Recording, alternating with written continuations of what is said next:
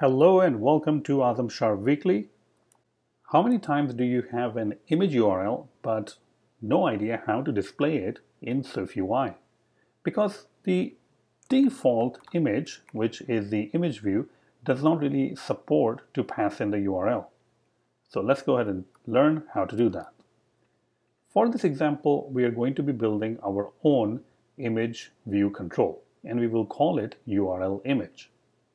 But before we do that, we do have to create a service that will allow us to download the image.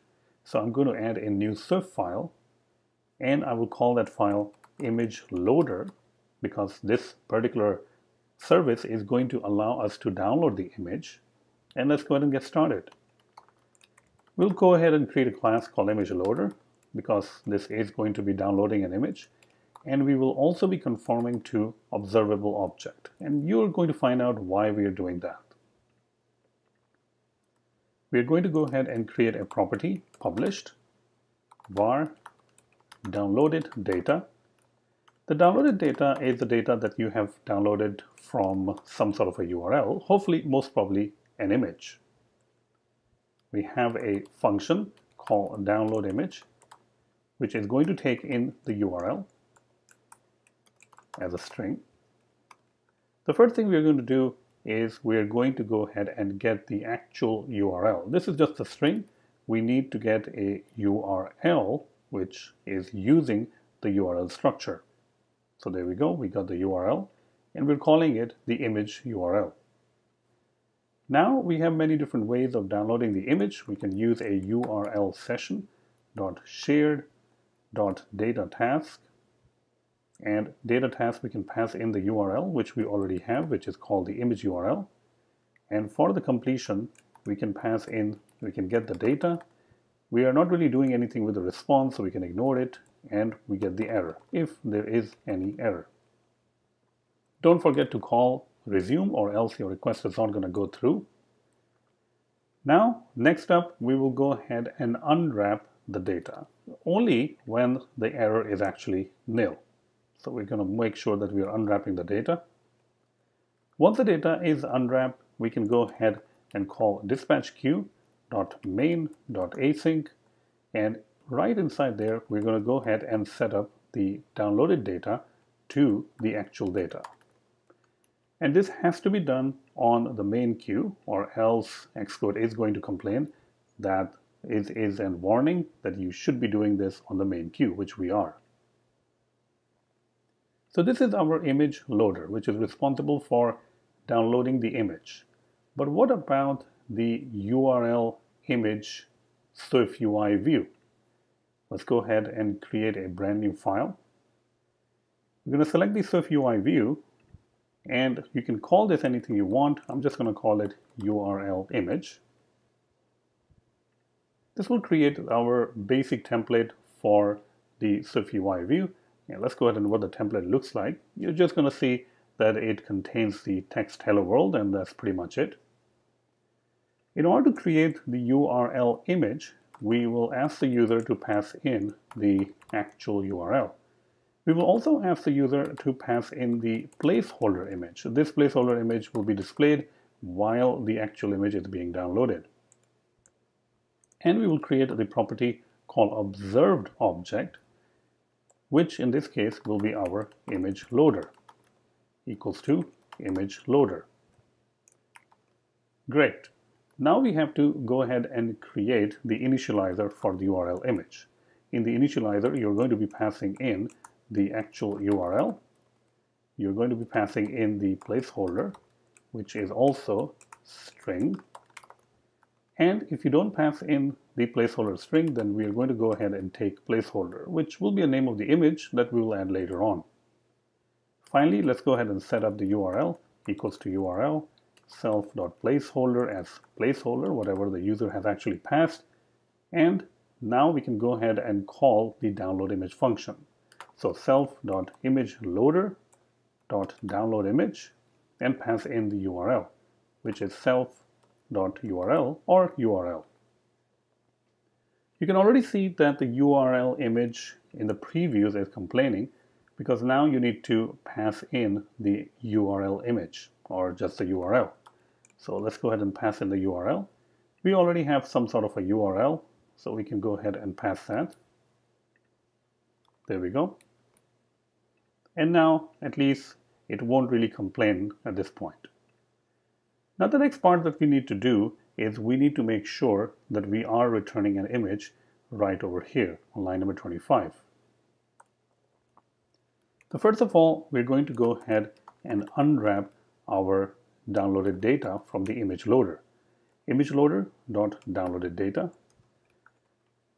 Now the reason the image loader downloaded data is going to get called again, the first thing is that the image loader is marked with observed object. And if you go inside the image loader, you can see that this particular property, which is the downloaded data, is also marked with published, which means that whenever we set this property, then the view is rendered again because an event occurs because of the subscription. And you can see that we are setting this right over here at the bottom whenever we get the actual data. So with these changes, we can go back to our URL image and we can make sure that we return an image. This image will rely on UI image, which is UIKit image, and we can pass in the UI image over here, passing in the data, which we already have unwrapped version. And I can go ahead and unwrap it over here. Let me know that if this is wrong to do it, because once you have the data and it is unwrapped, there's no way for the UI image to actually fail. The only time the UI image might fail is if the data is actually nil. But in this case, the data is actually not nil. Unless I'm mistaking, or there might be some other scenario that I'm not covering, the UI image will always result in something. We're also going to call resizable, so our image is resizable, meaning we can resize the image. Else, if the image is not found, or, well, not really image is not found, but if the image is not, data is not yet downloaded, then we can go ahead and return the placeholder as resizable also. And that's it. This will create your URL image, which will allow us to pass in the URL of the image and get it displayed. Let's go ahead and check it out, that how we can see, how we can use this. So I'm going to go to the content view, and instead of the text that I'm displaying right now over here, we can use the URL image. All right, so let's go ahead and use it. Instead of the text, I'm just going to go ahead and say URL image, and this is our control. We can go ahead and pass in the URL. So make sure that you pass in a valid URL. If you don't pass in a valid URL, then, well, it's just going to display like the white screen or something. And now I'm passing the URL. I still have to run this application, so make sure that you click on the run. So let's go ahead and click on run. And hopefully it's able to download the actual image instead of showing you the placeholder, which is inside the assets. And there we go. So you can see that we are able to download an image and display the image. Now, how would that work if we are using some sort of a list control? So let's go ahead and see. What we're going to do is we're going to create a list of posters. So I can go over here inside my content view, and I can simply create a list of posters. These are all hard-coded list of different posters. Now, instead, when we are displaying a list control, I do have to use list self.posters, and I will go ahead and go through this. The ID for that will be self, because these are just actual strings. I will get poster in hand, and I can say URL image. Once again, I can use my own view. I can pass in a different placeholder if I want to, but I don't really have any other placeholder. So I'm just going to pass in the URL for the image in this case, and the placeholder will be used as placeholder, which is inside the asset. So this will be poster, and I can go ahead and even set the aspect ratio to be fit. There we go. Let's go ahead and save it, and let's go ahead and actually run it to see that if it was able to download the images in a list. And there we go. You can see all the images were downloaded in a list. Now these images are not really cached, so if I had to run the application again, these are downloaded again.